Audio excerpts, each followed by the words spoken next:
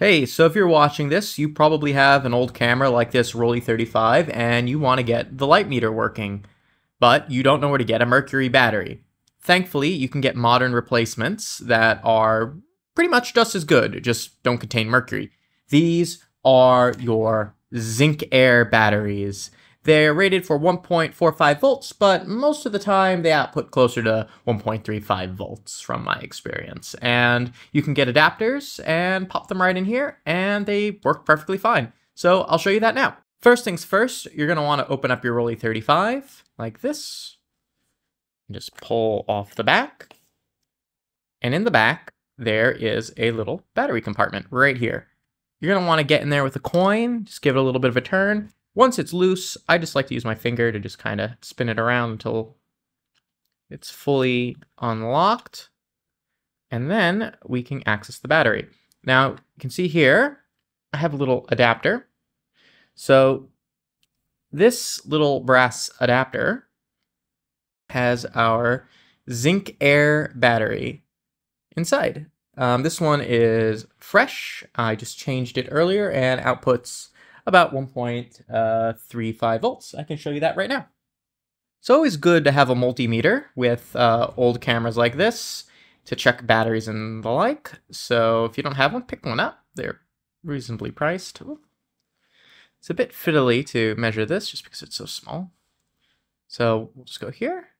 And this one's brand new and is outputting 1.4.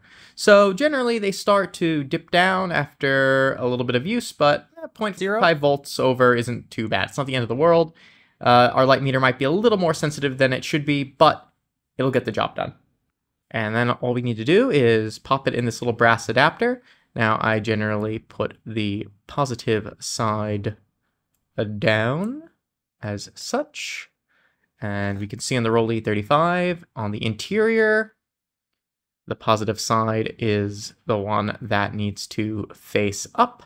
So I just flip it around, pop it in like so, get the little screw cap, and then I just turn. Get our penny. There we go. And we just spin it around again until it's locked. Give it a final couple turns with the penny. All right, it's locked. Don't over tighten it. Grab the back of the camera. Seal it up. Lock it. You can see up here, there is our light meter. It won't be activated until we turn it. And, oh, I need to have some light to point at it. So I'll be right back. Okay.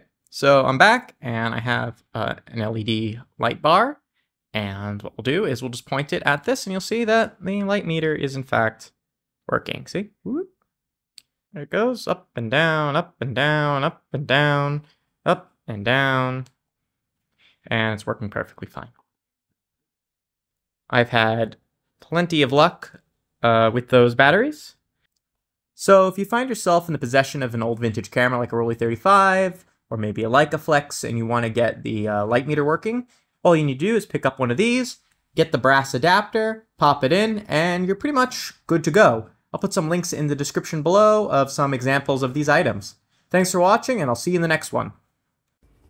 Thanks again for stopping by. Be sure to subscribe if you haven't already, or check out some of my other videos on the right. I think you'll like them. See you in the next one. Bye.